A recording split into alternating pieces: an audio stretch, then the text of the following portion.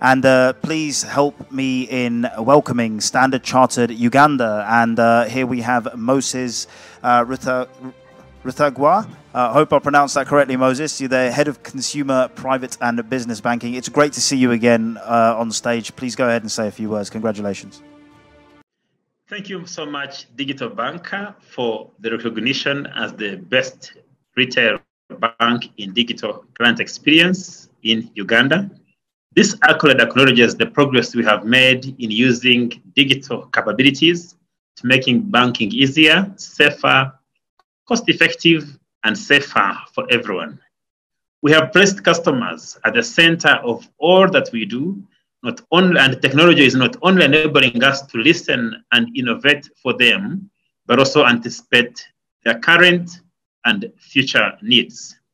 Our clients now think digital first whenever they plan to do banking with us, and more than 90% of our transactions now happen outside physical channels.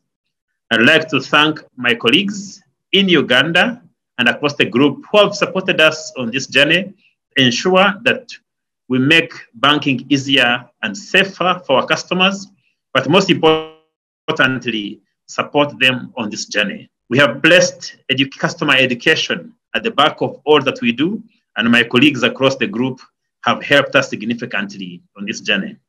I'd also like to thank all stakeholders who have enabled us to be able to roll out these solutions in time, and also keep checking us along the way, ensure that whatever we do meets the needs of our customers in all that we plan, and what we plan to do is aimed at them. Otherwise, the journey ahead is greater and better. We remain committed to investing in platforms that can offer our customers the best of the experience, but also expand the offering that we do offer them to be able to cover areas like wealth management and other solutions that we do have as a bank in Uganda.